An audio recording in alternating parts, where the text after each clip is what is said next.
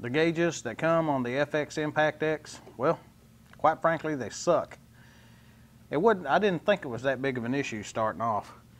They're not graduated that well. You just kind of guess where you're at from one mark to the next. I didn't think it'd be no big problem until it got to where the other day I noticed it wasn't shooting right. Point of impact was way off. I didn't think a whole lot about it. I looked at the gauge, I had plenty of air. I didn't bother looking at the reg pressure. And as you can see, I'll put it up on the screen so you can get a better look at it. Right now this thing is showing about, I'm guessing, 175 bar. My regulator is supposed to be set at 140 bar. I'll put a shot of that on the screen too. This regulator is showing maybe 120 bar. So when I refilled the gun off the SCBA tank to 250 bar, this gauge way off. It was like way past 250. It didn't used to be that way, I'm sure. I think it's gotten worse as I went. But I've tuned this gun just a couple months ago. And I had some settings that I just couldn't quite get nailed down. And now I'm really believing it's because of the inaccuracy in these gauges. So today we're going to try some different gauges on the Impact. So let's start by taking the tank off the gun.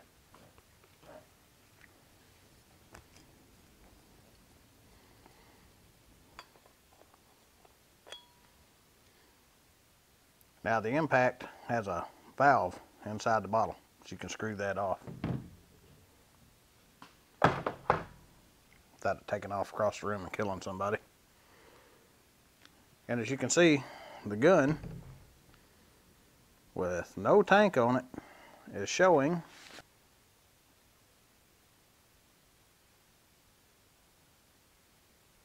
like 65 psi bottle pressure, or 65 bar bottle pressure when there's no bottle on it.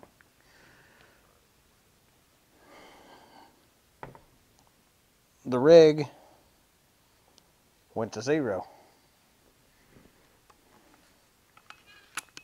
Remember, there's stored air inside here, so don't be pulling gauges out until you... I don't think my rig is working. Oh well, that'd be another video. Let's start by getting these old gauges out. We're going to start with the tank side regulator. Wow. Well, or gauge, I mean. That was...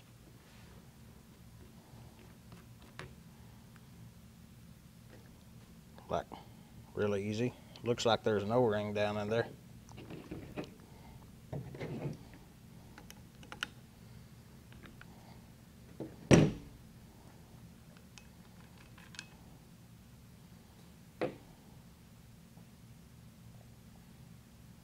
Don't see an O-ring in the bottom of that one, but well, today's video is brought to you courtesy of my wallet. No sponsors, but I do have a package here from Brian Meckler at Gun West, and we have a couple of Huma Air gauges that we're going to install. As you can see, they have better graduation than the factory FX gauges, but they are considerably thicker. That's not a problem as long as they're accurate. Now when I open it up, each gauge had one of these little O-rings, and then there was the extra one that's bigger. I'm pretty sure that was a mistake. That O-ring is not just an O-ring, that one's one that's kind of made in the gun, I think. And this one feels different too. I'm not even going to use the O-rings. Maybe it's just that easy, we'll see.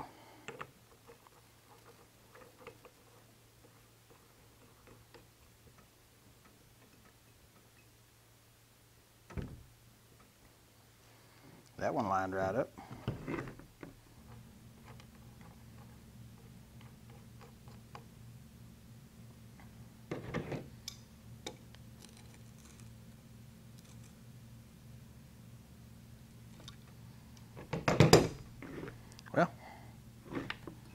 find out what it does.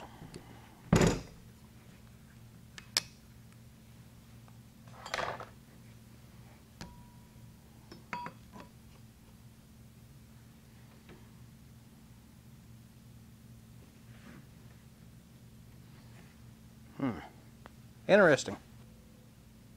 You saw what the vector gauge read. This one is showing like barely over 100 bar. The same as this one. That gives me very high hopes that these gauges are a lot more accurate. Well, let me gas the gun up to 250 bar and see if the gauge matches what's on the SCBA tank and the air compressor.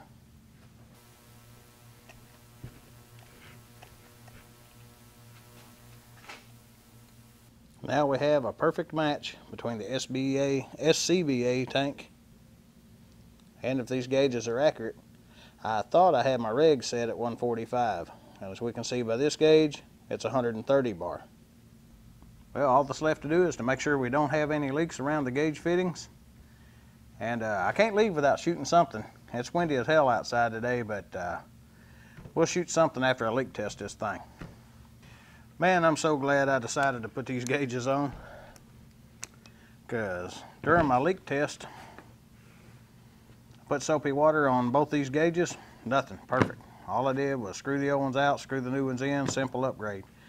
But I did have a leak right here where the fitting goes into the body on the bottle connector, and I got that fixed.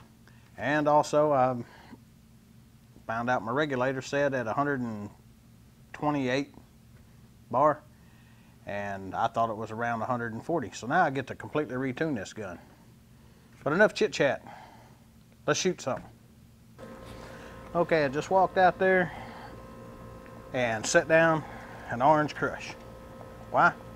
Because I don't like Orange Crush unless I got Brass Monkey to put in it. Now, once I ranged it, it's 133 yards to the Orange Crush can. The wind is a sustained 16 mile an hour, gusting up to 30. I'm gonna give myself one magazine, try to hit that stupid Orange Crush can that's 133 yards away. I seriously doubt this is gonna happen. I would have a camera down there, I done tried, but the wind keeps blowing the tripod over. So we're just gonna use the video from the ATN. And before anybody starts complaining that I'm shooting out of a hole, I have cameras. I can see all around this building, everything in the yard. There's no problem with me shooting from this position. Anyway, one magazine, we'll try to hit it. I doubt we're gonna do it, but let's go.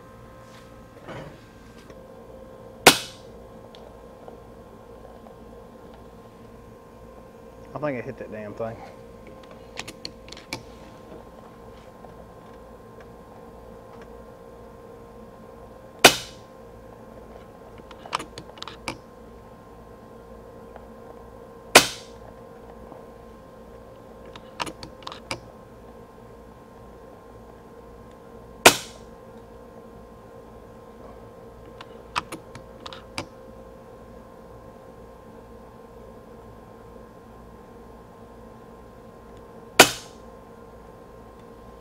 Can't see where my pellets are impacting.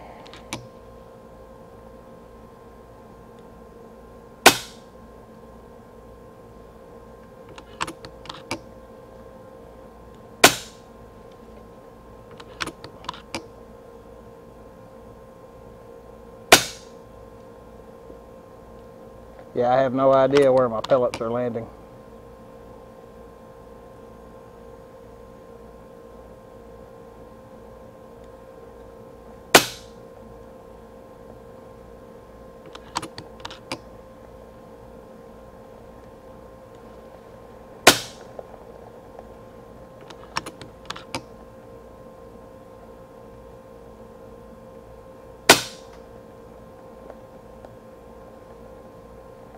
No idea whatsoever.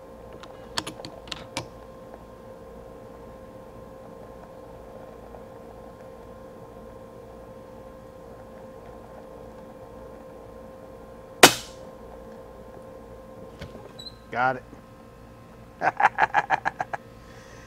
Wow. Hey, that's all I got for you today, guys. Hell out of here.